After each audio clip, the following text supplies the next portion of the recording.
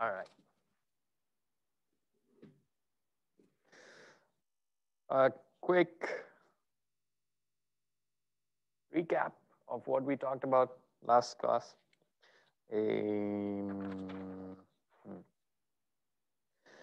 So we were basically looking at computing the centroid for irregular shapes. Still not very irregular, but it's not like a rectangle or a square anymore. Okay, we started with a symmetric shape. That's what a hull would look like.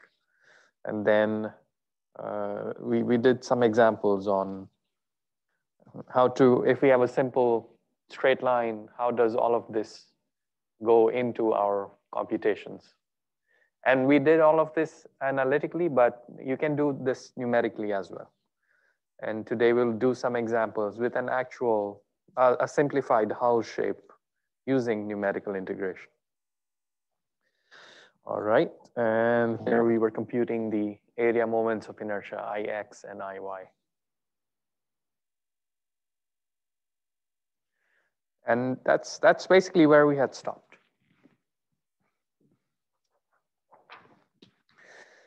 So let me point out, this example is pretty straightforward and very simple. Let's do one more, which is slightly more involved. And let's see how it changes things very, very slightly. Right, so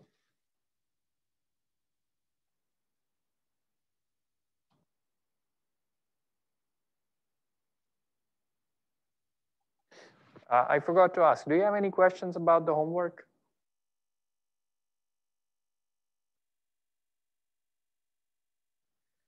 I'll assign homework 2 very soon, and I looked at the dates for the quiz. Is it okay if we push it back one class? So you will have time to do, enough time to do homework 2, and I can give you the solution. No problem with me. Okay, anybody else has a problem? All right, so I'll put the announcement on Canvas, and instead of next, wait, I forgot when the quiz was. We'll just push it back one class. All right, so let's do, oh wait, chat. Well, it's not, somebody said thank you, but you know, you still have to go through it. Yeah, and yeah, but it'll be fine. It'll be fine. Don't worry. All right. So we have another example, X and Y. And this time we have a nice parabolic shape. So you see this, it's curved and it's more aligned with what a hull would look like. And we say we want to integrate all the way up to here. Shape of the parabola is defined as, let's say, 4ax. And here we're given this coordinate is b. All right. So it's very easy to figure out that this location is x equals b. What is the y value? We just plug it into the equation here, right? 4ab, square root. Square root of 4ab.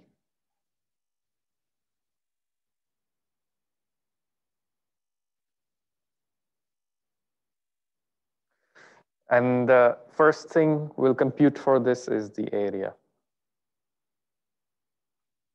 Okay, and again, remember, at any time, you can always start with the very basic definition, double integral of dA. And let's think about what is dA. So this is, if we cut vertical strips, that's what dA would represent. Okay, and if we just keep simplifying this, it becomes dx times dy. And next thing we need to do is put down the limits. It's always the same procedure. So x, let's see, x goes from 0 to b. Y doesn't go to a constant value. With each strip, the y value keeps changing. And it depends on where my strip is located, what my x position of the strip is. So y goes from 0 to this 4ax, square root of 4ax, dx, dy. You can leave it as f of x, but yeah, or you can put down what it exactly is.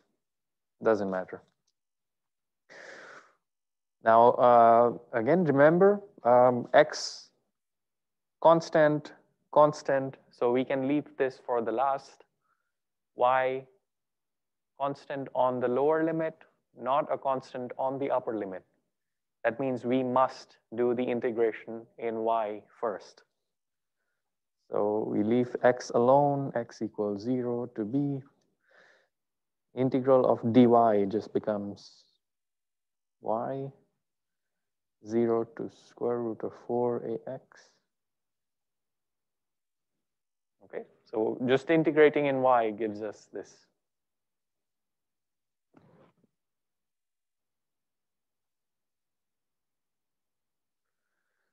And you can keep going. No need for us to do that here. So the inside would become square root of 4ax, and then you integrate x to the half. So it becomes x to 3 by 2 divided by 3 by 2. All right. The other thing we talked about was how to find the centroid of the shape, of this parabolic solid shape. So since we have two coordinates, x and y, you know that we would need two coordinates, xc and yc. Again, just start with the basic formula always. So you have double integral of x, not xc, x dA. Same thing, you expand it out, b, y equals 0 to square root of 4ax, x dx dy. And then again, you can do the integration.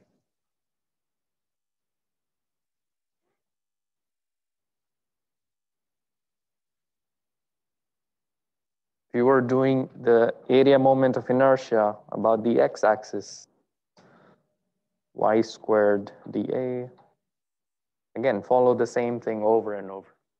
All you need to do correctly is set the limits. Once you do that, there's no more thinking involved. All right. Now, think about this one question.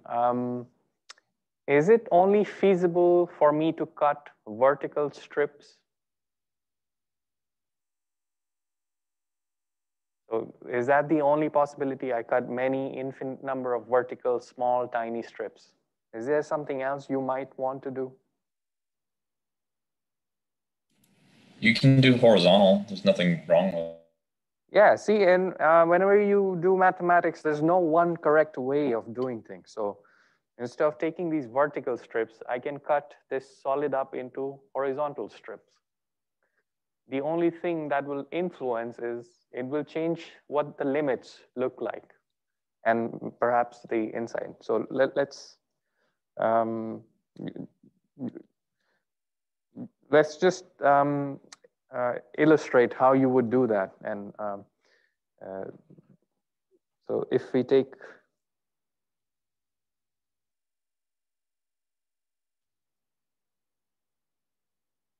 horizontal strips instead,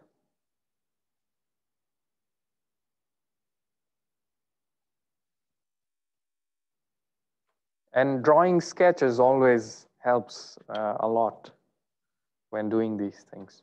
So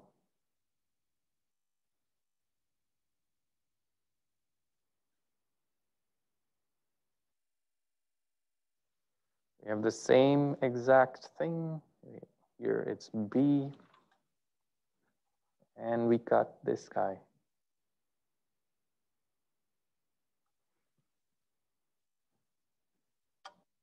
some arbitrary value y. And this width would be dy. Okay. See, when we cut vertical strips, we say it's this width of the guy is delta dx or delta x. When we do it in the other direction, it's the same thing. Instead of dx, we have a dy. Okay. And the coordinates are the same. This is b comma square root of 4ab.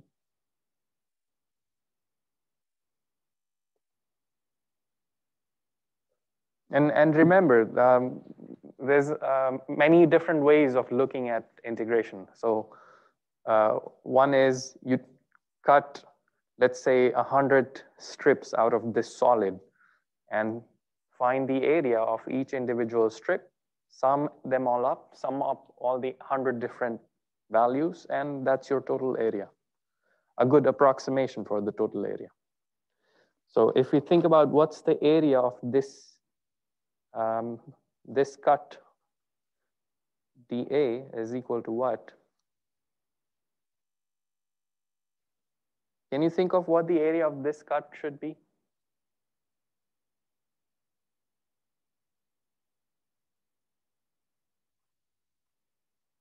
What's the, it's a rectangular strip. We know one dimension. What is the other dimension?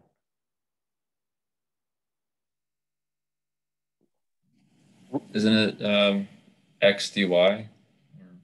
So you're saying the one dimension we know is the height of this rectangle, right? This tiny rectangle. That's the dy that you said, correct? Yes. Yeah, and the other dimension that we don't know is this guy. That's the dimension that we don't know. It's b minus whatever the x coordinate of this position is. Right? That's what we do. We go slowly along the curve. That helps us cut all of these. So we start at 0, and as we move along the curve, at this time, our x has some value, and that means the strip length would be b minus x. So in this case, dA is height times width, which is b minus x times dy.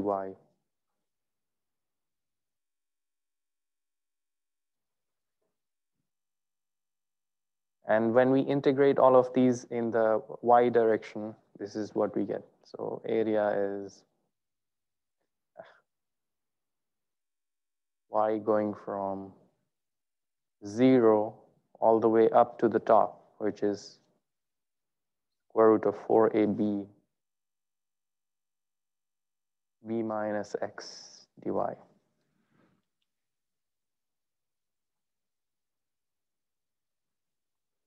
This x is not constant. It depends on y. Okay, remember the curve looks like y squared equal 4ax. This implies that x is y squared over 4a. So we can't leave the x in here. We have to just replace it with what it looks like in terms of y. So it becomes y equals 0 to 4ab, b minus y squared over 4a. And now that's easy to do. That's a simple integral to evaluate. You can just do it separately. This becomes b times y. This becomes y cubed over 3 once you integrate. Okay, so you can do it either way. This usually involves a bit more careful thinking. So it's perfectly fine to do it this way.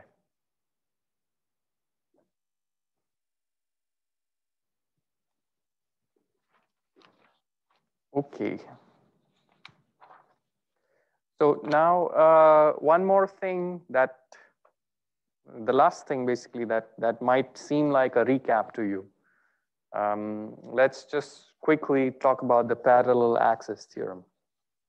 And this you've probably seen many, many times. We have the parallel axis theorem.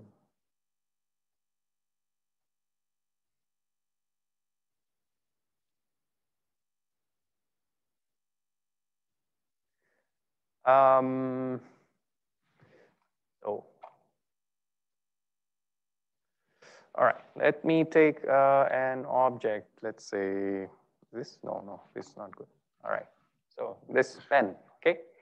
Remember, whenever we talk about rotating objects, we have to specify what axis. So what axis can I rotate this pen about?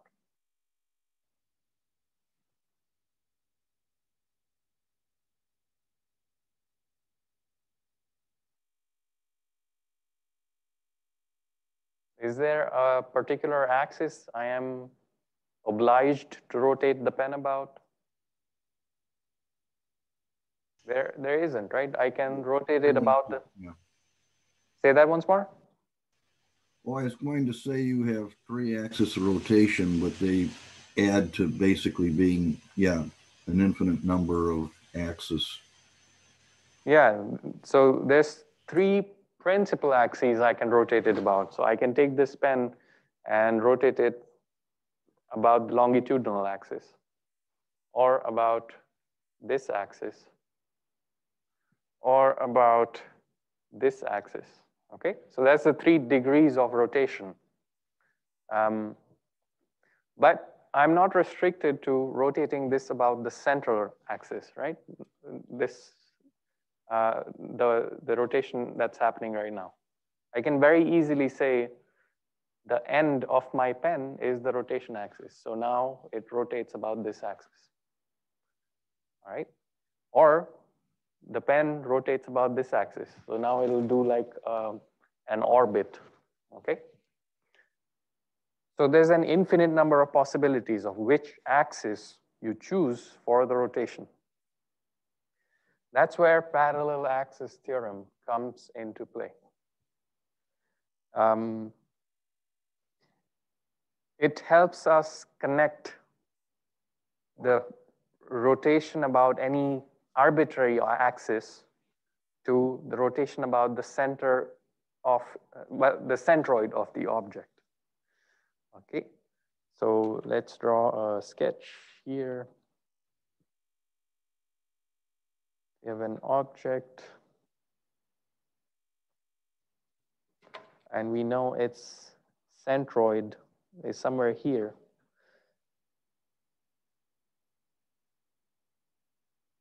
We can rotate this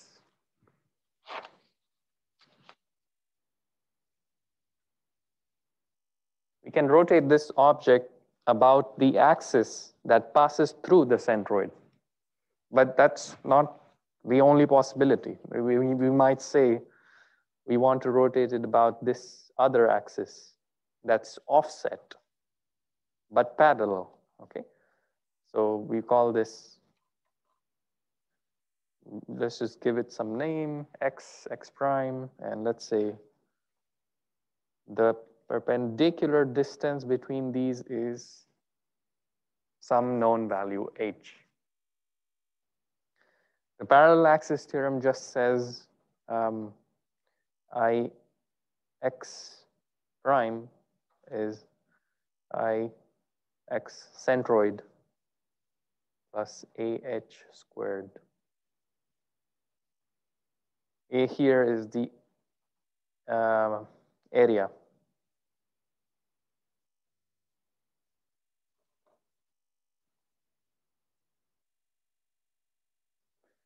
Ix represents area moment of inertia.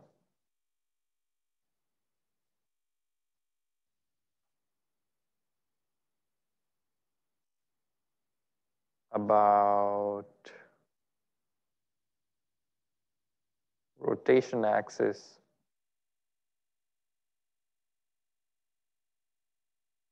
passing through the centroid.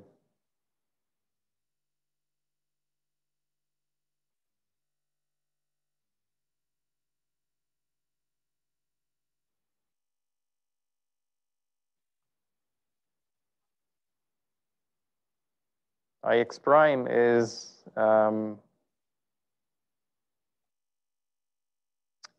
it's the area moment of inertia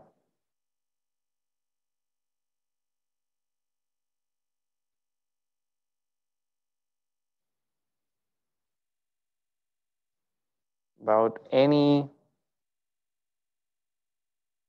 arbitrary axis x prime which is parallel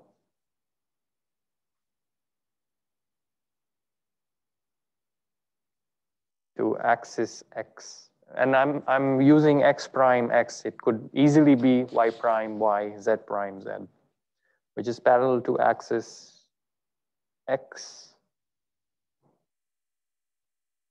and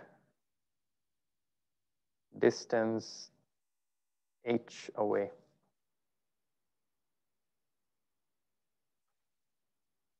Okay, so that's the essence of the parallel axis theorem.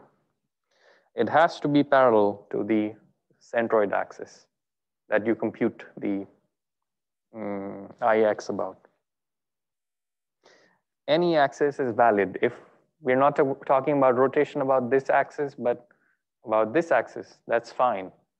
But then this is not valid for this x prime.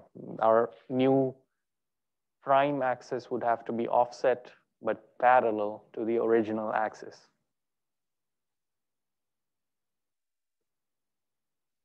Okay. And this is very useful when dealing with hulls because let me draw, let's say, a simple hull and it'll become very obvious.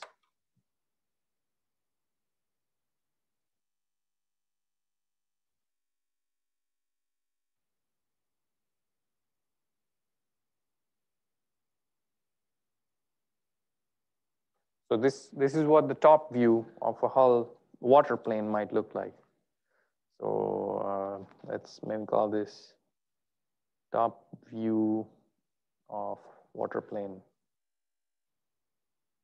Remember what water plane is? It's basically wherever your hull is wetted, the water that cuts through that section, that would imaginarily cut through the section.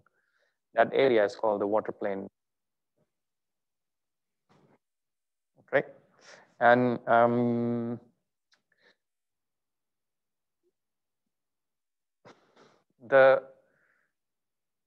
recall that if you know the total length of the hull, you can say, all right, midway through is what we call the midships, the amidships. So you can say, all right, I will locate my y-axis at amidships. That's the symbol for amidships. And the x-axis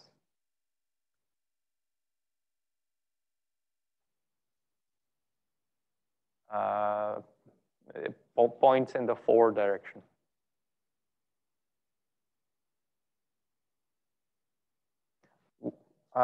Without knowing any mathematics, intuitively, where is the centroid of this object, of this area located? Well, tell me the obvious one, that you know exactly what the centroid coordinate is. There's two coordinates we have to think about, xc and yc. Which one do you know for sure? It'll be right on the x-axis. Okay, so since it's symmetric, we know the centroid has to lie on this line, okay? What about so that means yc is equal to 0. That's the obvious one. What about xc? Does it lie to the right or to the left of amidships? It'll lie astern of midships. Yeah. Okay, so wait. Yes, it'll lie aft of the amidships because, well, I should have drawn this better. This doesn't. because the area is more bulky in the aft compared to the fore. Right, so it would be slightly aft of the image. So let's see somewhere over here. And that, remember, that's what we call the LCF. So this is the LCF. Longitudinal center of flotation.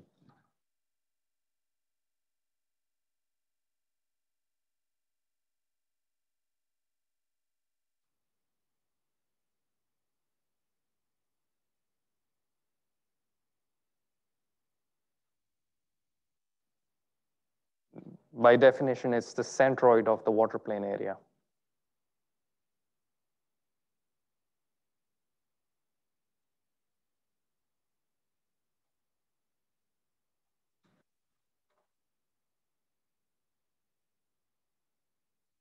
Do you remember why this point is important? The LCF, what happens about this point?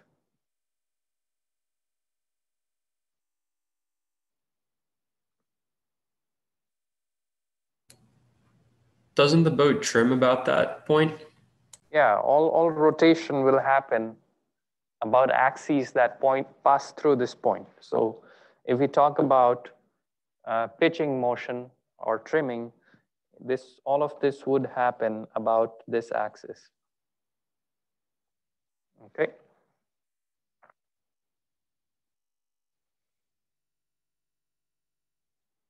And we can label this Y. I don't want to call this YC because that's Y centroid. Yeah. Okay. Yeah, I wish I'd used different notation. So let me call this Y bar. Okay, Y bar. So the hull, this hull would trim or pitch about the Y bar axis that passes through the LCF.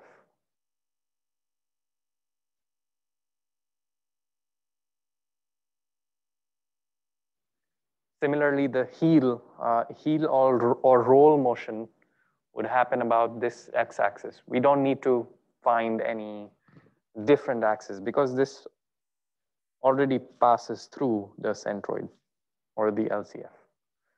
For the y-axis, that's not there. And this y-axis that we have taken here, it's a matter of convenience. You can put it down at amidships.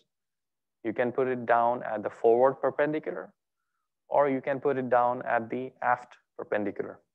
Okay, so there's no restriction in doing any of that. This Y bar axis never moves. It always has to pass through the LCF. So there we don't have an option. All right.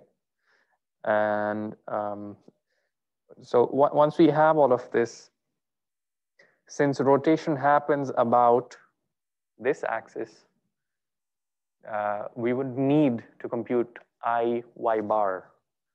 Okay. So always, yeah, don't try to juggle this in your head. Always write down the formula first. So I equal I plus AH squared. Now we'll put down subscripts and what each of the I's are. So area is basically area of water plane. AWP represents area of water plane. H in this case is this distance. This perpendicular distance between the two axes.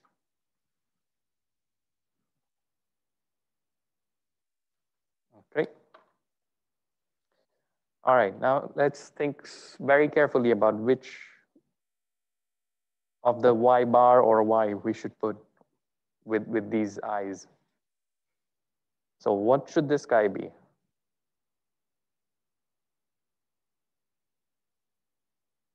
This I is associated with which axis? Is it associated with y bar or y?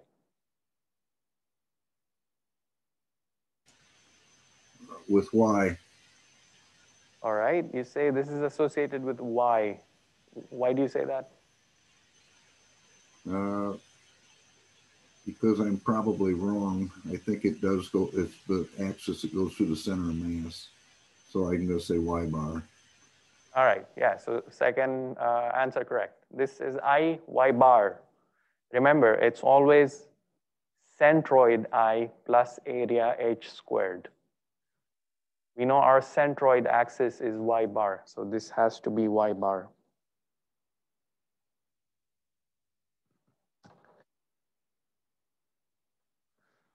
And the other guy is IY.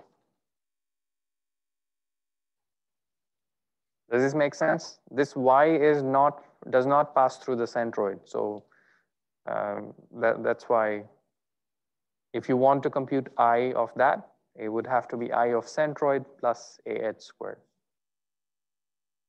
All right. Usually, when we do the computation numerically, it's easy to compute IY because it's your choice where you place it, whether you place it at amidships, fore, or aft. And once you compute that, this guy is unknown. IY bar is what is usually unknown. Make sense?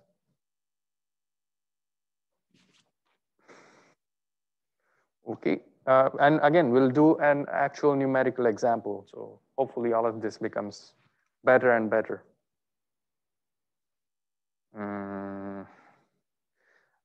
Okay, and just to parallel axis theorem you've used before, just as a recall example, let's talk about a simple rectangular shape.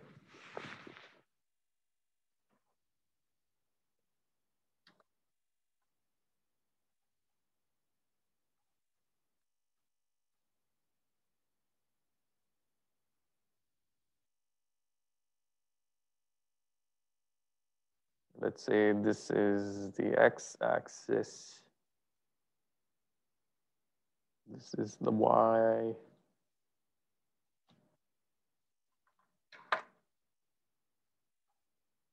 And we want to rotate this square flap about x prime axis, not about the centroid, okay?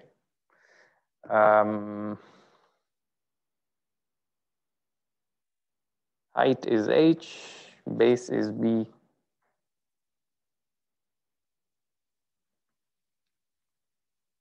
So if you remember all of your nice tables from statics, you might remember that Ix, in this case, x goes through the centroid. So Ix is bh cubed over 12. Okay, so you can compute that using integration as we've seen, or you can look that up from a table for this easy, simple shape. Now, if we don't want to rotate this about the mid axis, but about this edge axis, we would need Ix prime. All right, and we just use parallel axis theorem because this edge axis is parallel to the centroid axis.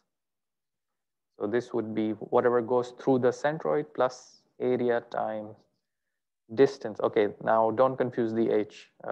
Distance between the axes is h over 2. So a times h over 2 whole squared. Okay.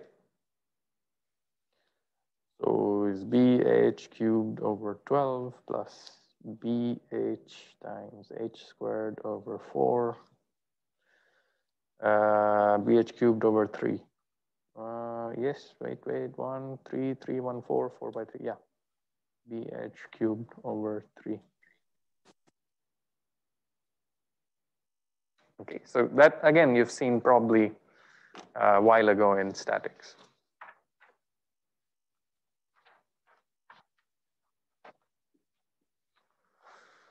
Okay, any questions about anything? We'll move on to three-dimensional hulls now, and where we will start working with the 3D examples. All right, let's keep going.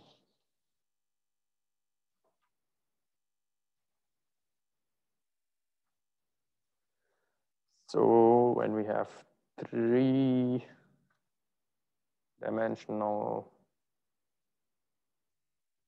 hull shapes,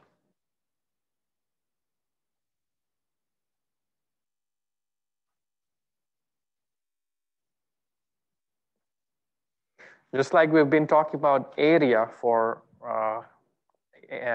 certain cuts, now since we have three dimensions, we can talk about the volume. So volume,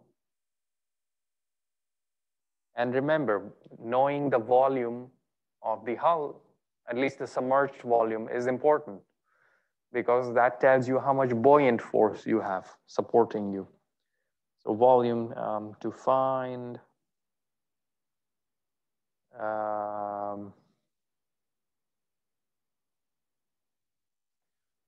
total submerged volume.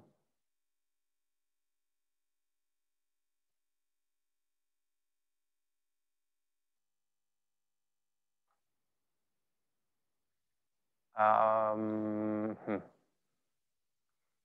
me see. Okay, fine.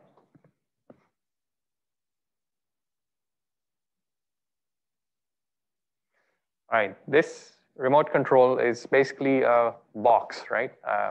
Yeah, let's ignore the curved edges. So volume, finding volume of this is very easy. You just need length times width times height. But that's not the case when we talk about the hull.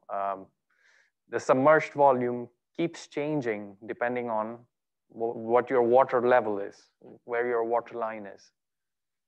So, and of course, the hull is not straight sections, but it has a lot of curvature in all three directions, X, Y, and Z.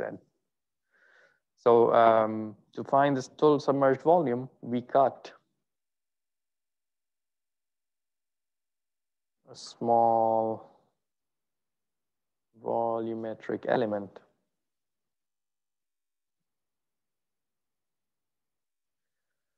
And integrate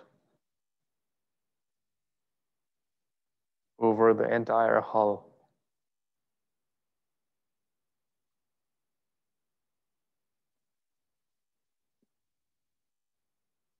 Whenever we were talking about area under the curve, what would we do? We would cut a two-dimensional strip. With a two-dimensional strip, you have the area of a 2D strip. In 3D, we cut not a strip, but like a very thin slice of the object. And we can compute the volume of that slice. That's what this statement says.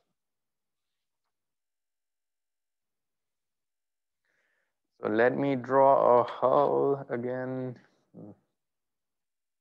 Let's draw a simple canoe-shaped hull.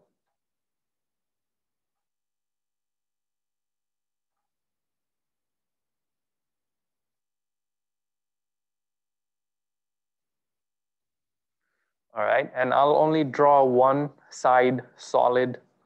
The other side, we know it exists, but we'll leave it undrawn. Here, I'll just draw it dashed, but in later images, I'll leave that part undrawn. All right, and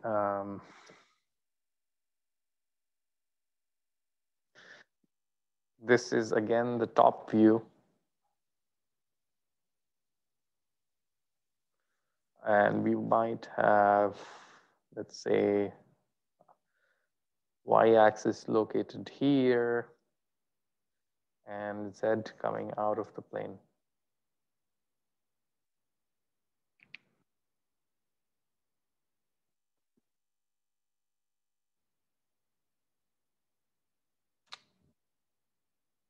Great.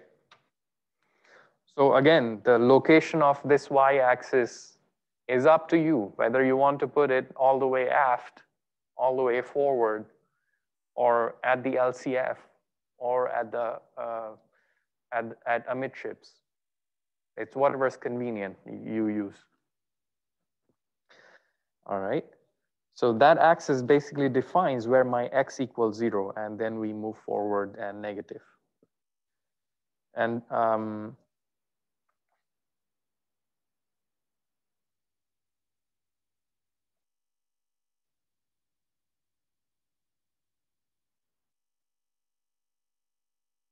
okay. All right. Let's see. How do I? Okay, fine. I should have brought my shape.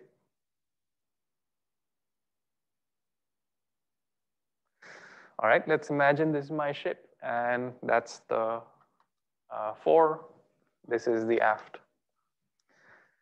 What I'm trying to draw now is what happens if we slice this vertically, okay? When we slice this vertically, what do you get? You get a thin cross-sectional slice, cut, okay? The area of that cut is basically the area of that cross-section at that location. As we move forward or backward, that area, cross-section, will keep changing. If we know the area of that slice, how do we compute the volume associated with that slice?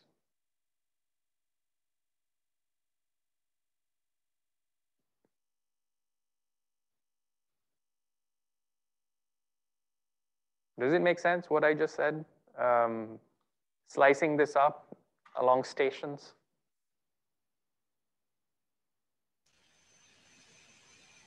You take the area, which is going to be, I guess, a function of x, and you multiply that by dx, dy, or delta x, delta y, to get the volume.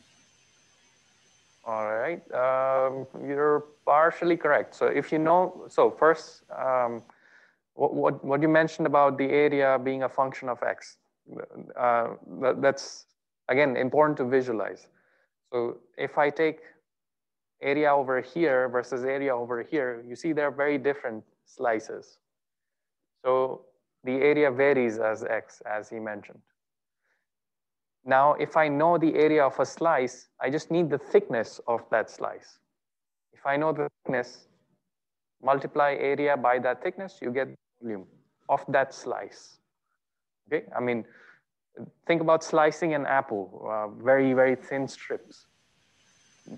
You get a nice area, but a very, very thin thickness, okay?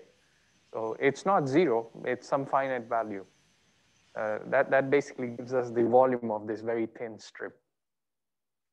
And if we have 1,000 different cuts along the ship, we just sum up all of the individual tiny volumes. That gives us the full volume. All right.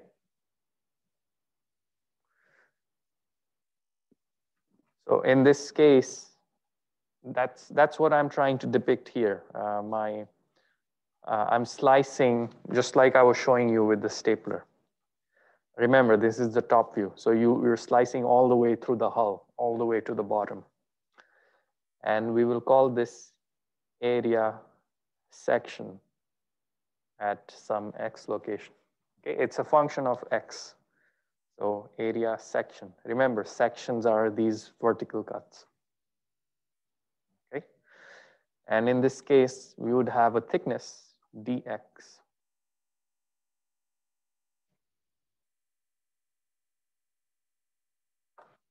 So in this situation, we can write the volume is equal to triple integral of dv. dv is the volume of these tiny slices. And of course, you can do it by expanding this into dx, dy, dz, putting down the correct limits. Or alternatively, we can do what we just said. We can say, all right, dV is basically ASX times dx, right? Area of the slice times the thickness of the slice. And you integrate all the way from x equal aft to 4. And I'm just writing aft to 4 because here I don't know what, this might be negative 5 meters, that might be plus 10 meters, I don't know. So to keep it general, aft to 4. Does this make sense?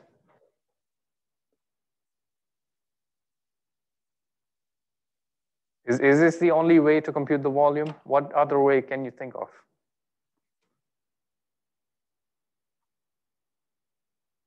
So I told you I sliced this in along the sections, along the stations. Is that the only way you can do this?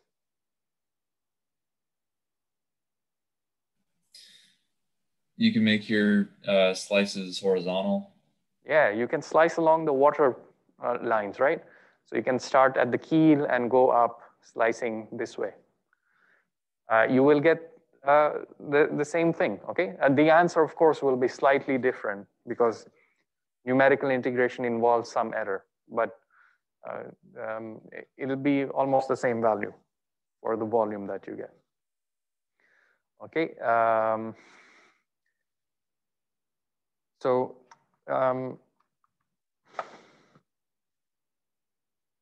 That's basically another way you can do this. And let me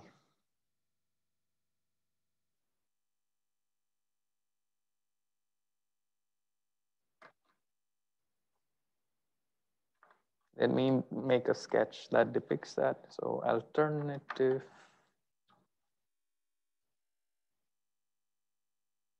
alternatively, we could slice it up along the water plane areas. Well, you know what I mean. So, instead of, I should say water lines, but yeah, just to make it obvious, instead of slicing along the stations.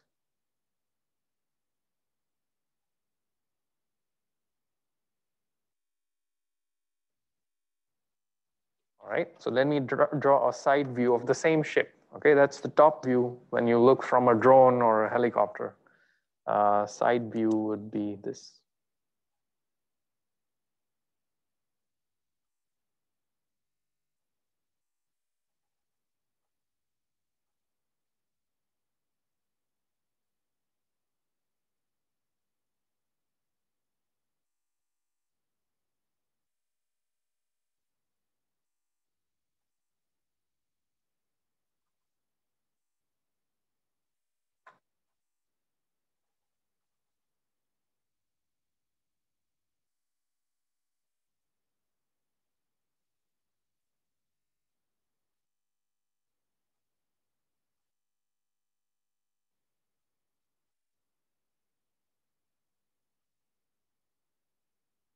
Okay, so same ship, instead of top view, we're looking at it from the side. X again pointing along the 4 direction. Look at Y and Z. So Z points along the top, Y points into the plane. That's the X. That's the X with the circle. That's what that means. Here Z points out of the plane. Okay. And this is necessary to maintain a right-handed coordinate system.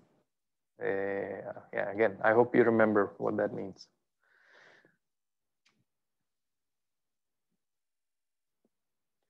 So in this scenario, what we can do is, instead of cutting along the sections, just like you said, we cut along the water plane, the water lines. So we have this very thin slice All right.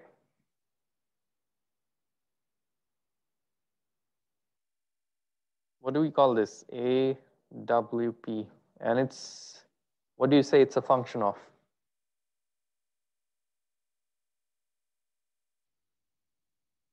Is it a function of x, y, or z? Z. Yeah, it's a function of z because depending on the different z coordinate, the area, the cut would change. So the area of your cut would change. All right, and then in this case, our thickness is dz. So this is our other expression for volume. You can do volume is area WP as a function of z dz. What are the limits?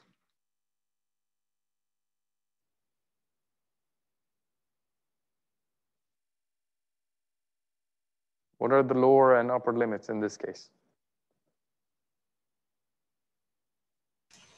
I guess the distance from the water line to your keel line.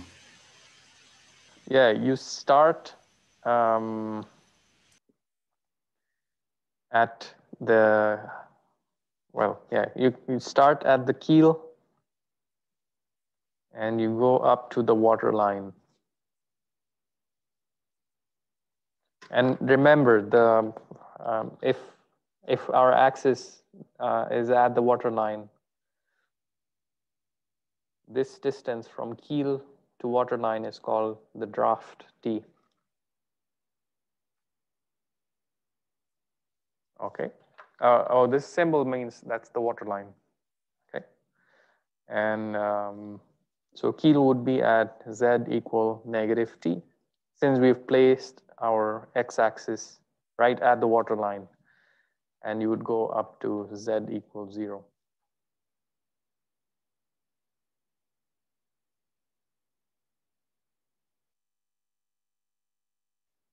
Okay, and in this case, we remember we also call this nabla. This is the submerged volume or the displacement.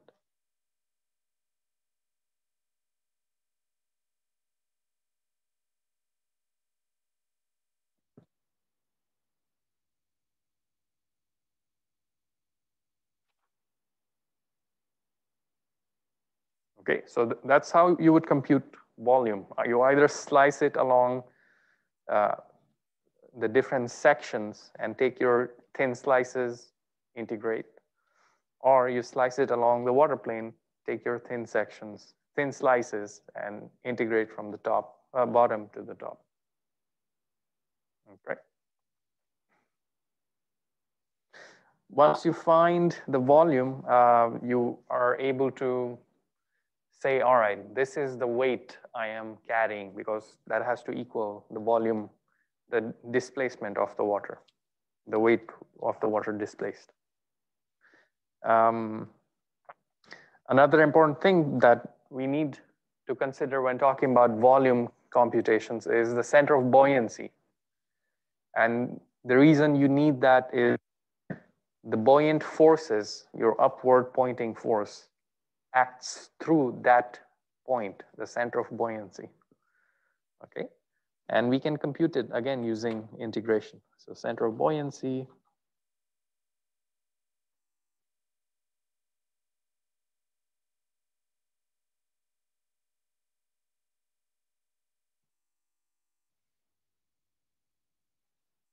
and we will denote this by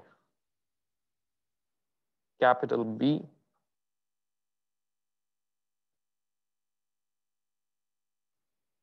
And this point, the center of buoyancy, coincides with the center of volume of the submerged hull. So it's located at center of submerged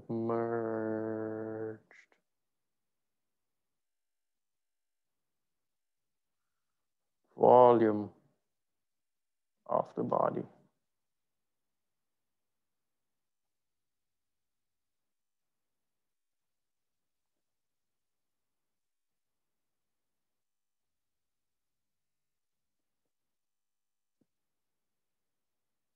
Just like we have an LCF, we have an LCB. Longitudinal center of flotation was LCF. We can talk about an equivalent thing called the LCB, longitudinal center of buoyancy. So the longitudinal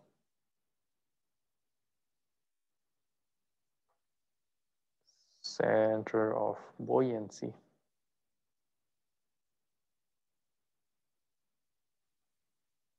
LCB. And again, this can be with respect to the y-axis located at midships, or it can be with respect to the aft or the fore. Y-axis located at midship.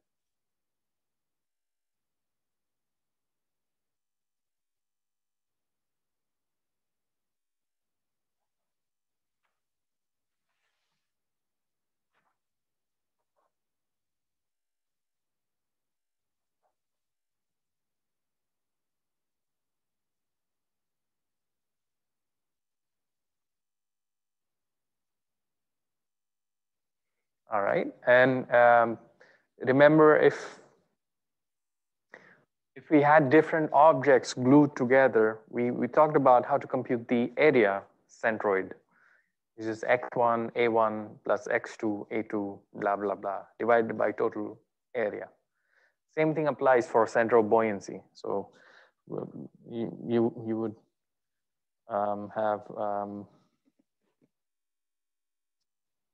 xb is x1 v1 plus x2 v2 plus dot dot dot dot.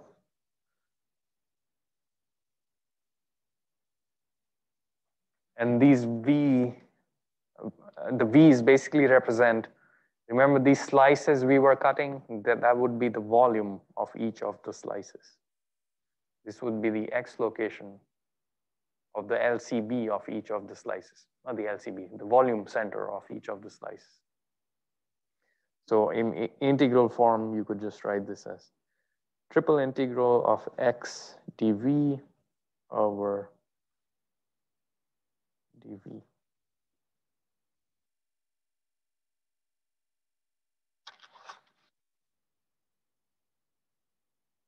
Similarly, we have yb is triple integral of y dv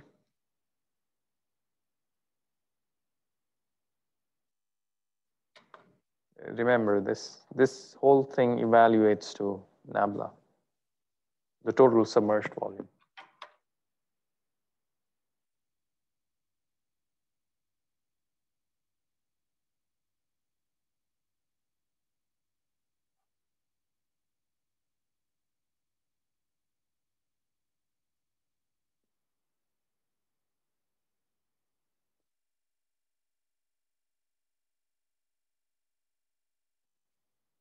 If you're symmetric, which of these is zero? XB, YB, ZB.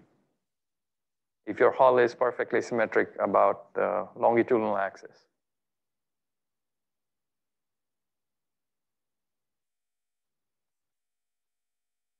Your hull looks like this from the top. What can you say?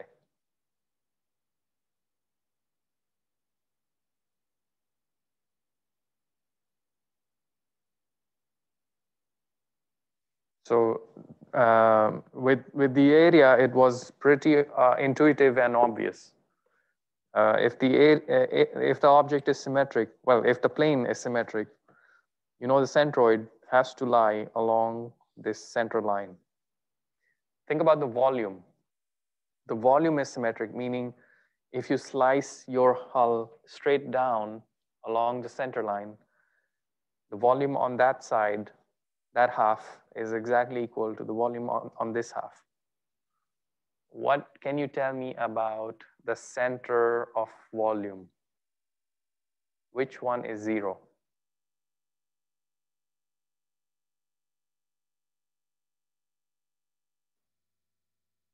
Is it XB, YB, or ZB?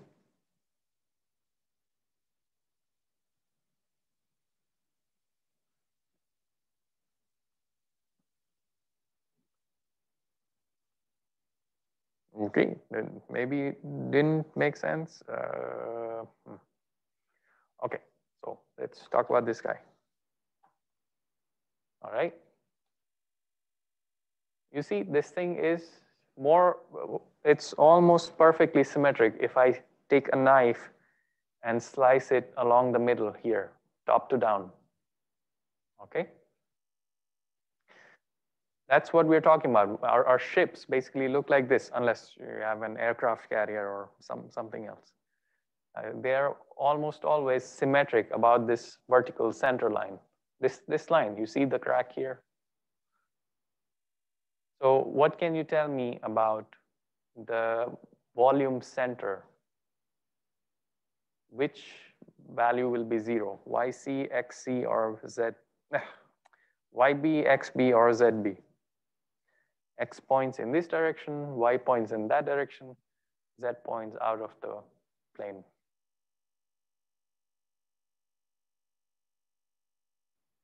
Would it be YB? Yeah, exactly. So remember, Y is this axis, right? The lateral axis. So we know since this is perfectly symmetric, why doesn't it look? Okay, it's perfectly symmetric. If I take a knife and slice it down that way, volume of the object on the upper, on one half is exactly equal to volume of object on the other half. So the center of volume has to lie along my pen somewhere, okay? It has to lie on this axis. So Y coordinate YB is equal to 0. XB, we don't know. ZB, we don't know. So XB would be, what's the X coordinate of the volume center? ZB would be, let me flip the hull. ZB would be where from the keel is the volume center. So here, looking at this guy, is somewhere here, right? So that vertical height is ZB. Does that make sense? Yes. All right. So, yeah, so YB, instead of doing the computation, if you know your hull is symmetric, so it's 0 if symmetric about the center line.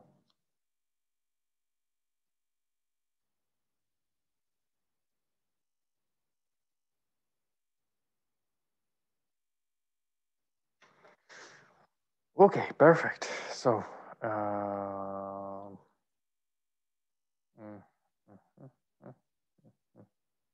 right.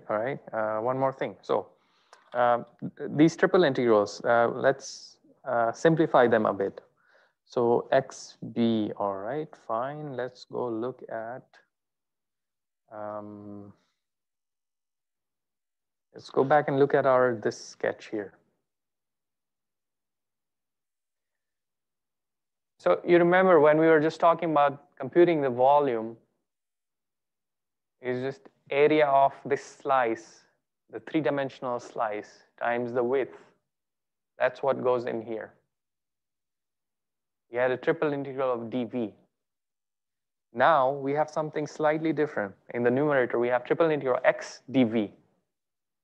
What would you do? How would you change this to account for that? First, think about what it means in terms of the slice. So this slice, how does x dV integrate? What does that mean?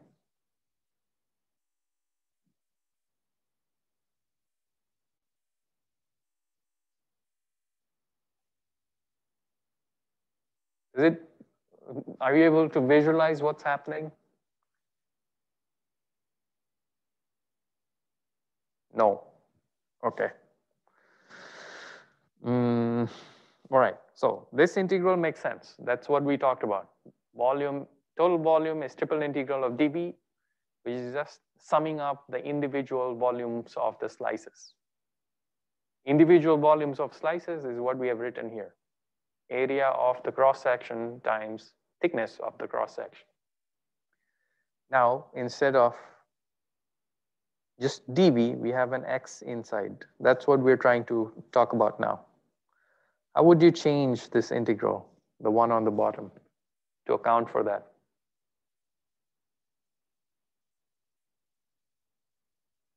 If you have an x times dv, what do you write on the bottom?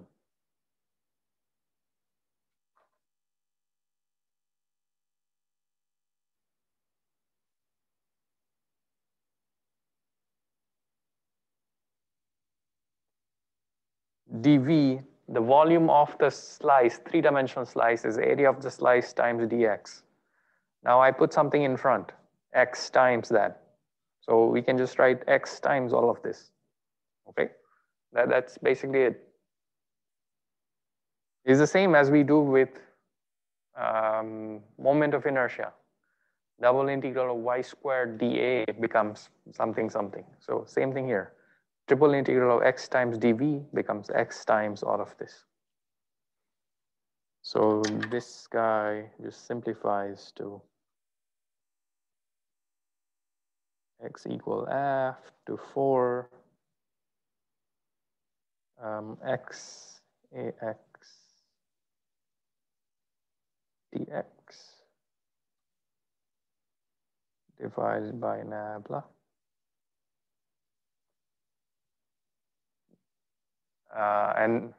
Nabla is what you evaluated the one. Does this make sense? Tell me now if it doesn't make sense. It's important to visualize this and really get this down in your mind.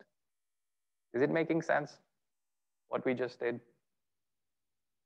Yes, no, maybe, somewhat, not really. It's making sense.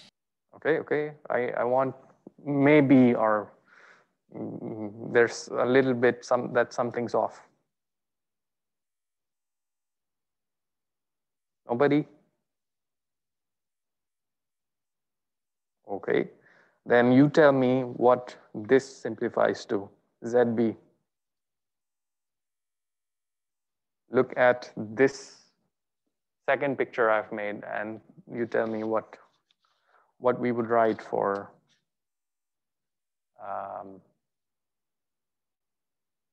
what would we write for ZB? You have everything you need here.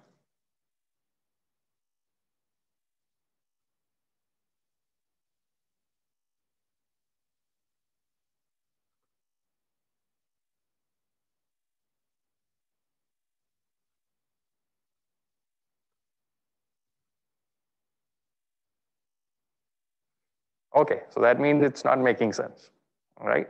So please tell me what doesn't make sense. Unless you tell me where you're confused, I cannot explain that specific part.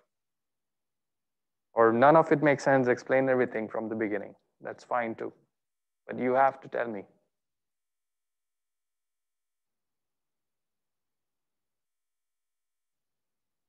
If this doesn't make sense, you will be lost for the rest of the course. So that's why I'm really want you to tell me now.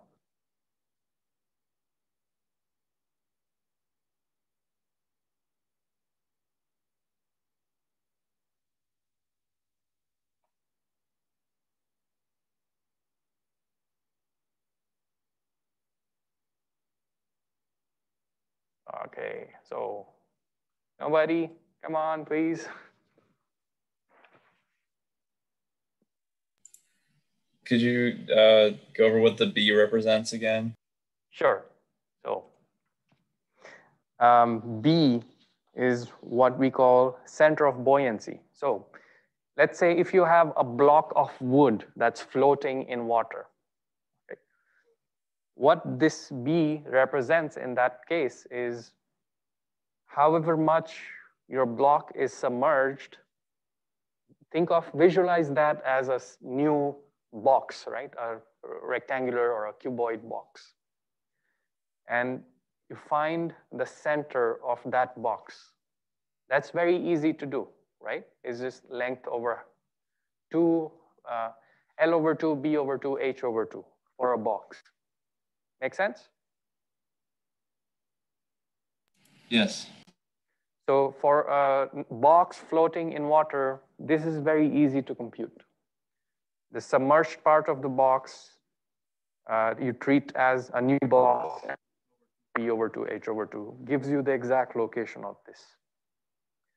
With a hull, that's not as easy because the hull has curvature. Okay, see, I make gestures and I forget that you can't see me. So the hull has curvature as you go from the deck to the keel, okay? Also, when you go from the fore to the aft, it has a different fineness. So its curvature keeps changing.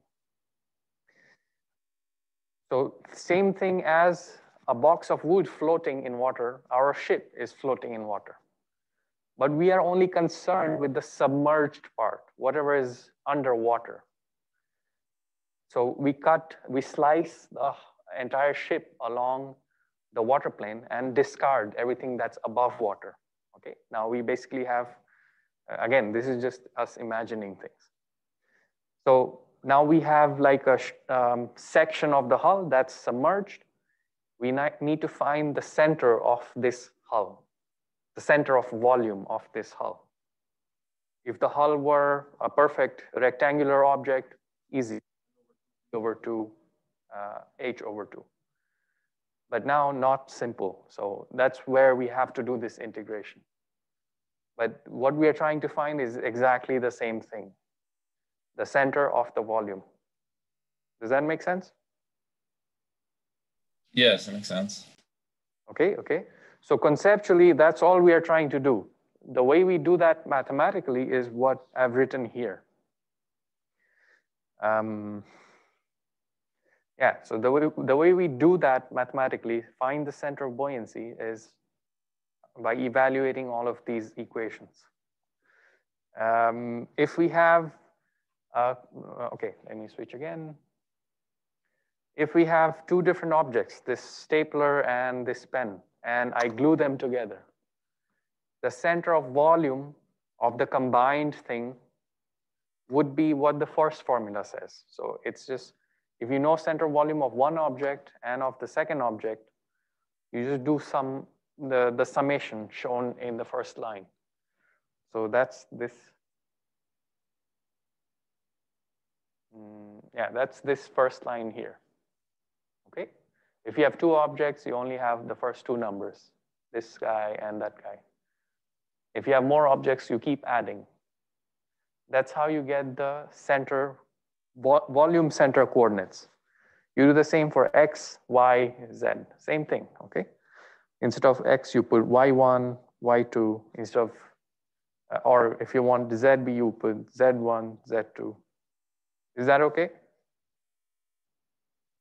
Yeah, it makes sense. Okay. So that's what happens if we have discrete objects glued together. For a hull, you can think of, you start breaking apart the hull and treat each individual broken part as an object. And then you glue everything together to form the hull. So in essence, you can use the same formula for doing that. And in continuous form, this formula looks like this integral here. Integrating in all three directions because we have to deal with the full volume. So this is integrating in x, y, and z. Okay? And you see the formula here is exactly the same as what's on top. And the same thing applies for x, as y, as z. All right. So the formula is fine. Now we need to think about how to, this is a very general form that's given. How do we make this more useful to us? Then we go back to, all right, if we were given a hull, we would have sliced it in our head along the stations, right? From top to bottom, or along the water plane areas. Fine. If I take the first guy, slice it along the stations. Okay, so now hopefully center of buoyancy, the meaning of B makes sense. Tell me one thing, does this make sense? What happened here?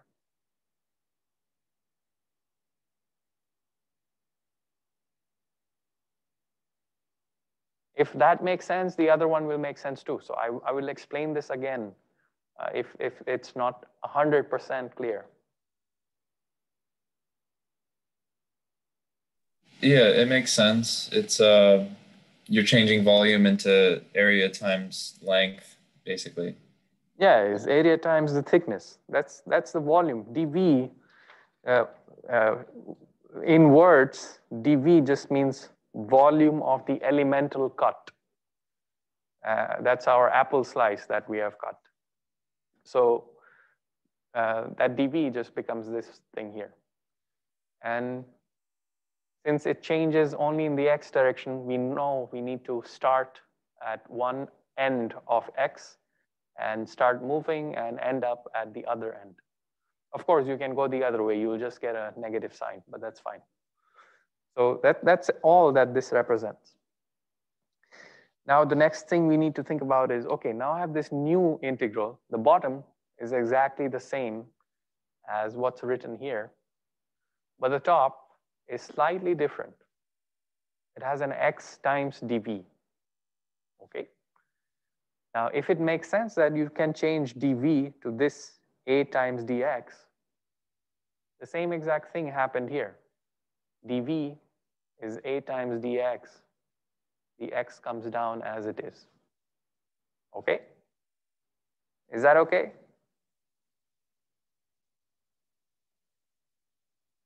Yes. Yeah.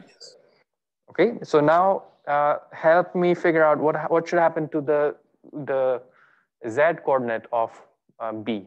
How do we simplify this? It'll be analogous to what we did for x. Okay, so what do you think we should do?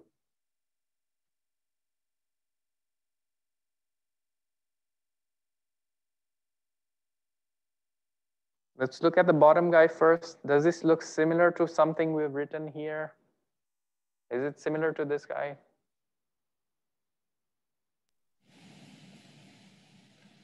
Volume. Mm-hmm. Yeah.